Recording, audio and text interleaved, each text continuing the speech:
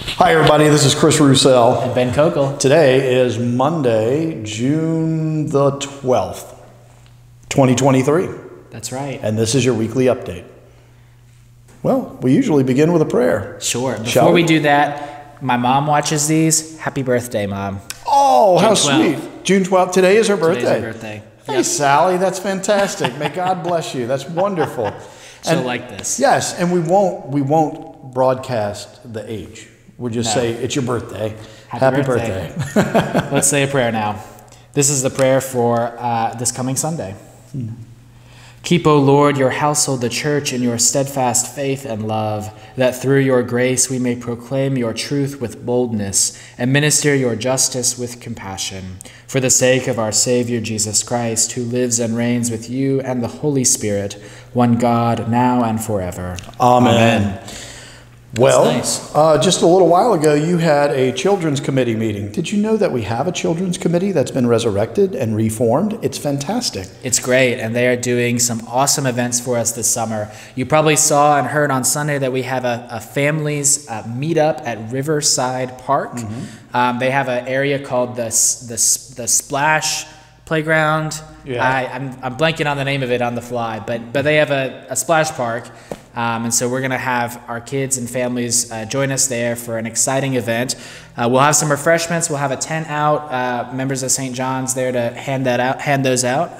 Members of the Children's Committee. So come and join us for an afternoon of fun on June 21st, Wednesday, June 21st, from 3 to 5 p.m. Any registration required? Nope. Just come on and join us. Bring your kiddos. Yeah, it'll be a lot of fun. Yeah, I think that will be.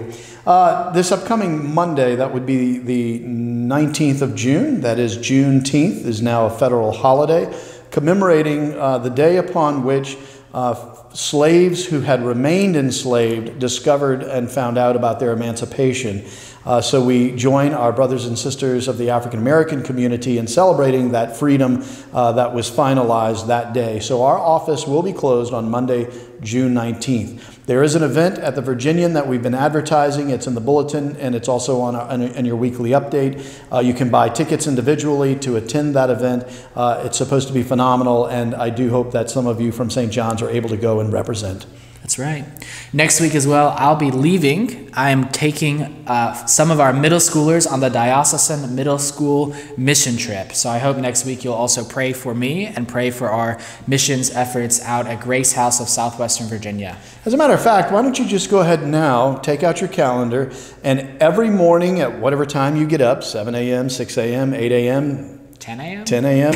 I don't know, if you're in college, I guess. But go ahead and put that slot when you wake up next week, every day. You pray for Ben and our young people and all those around the Appalachian area of Grace House on the mountain. Yeah.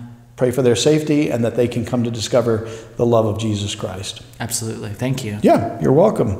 Anything else that we've got?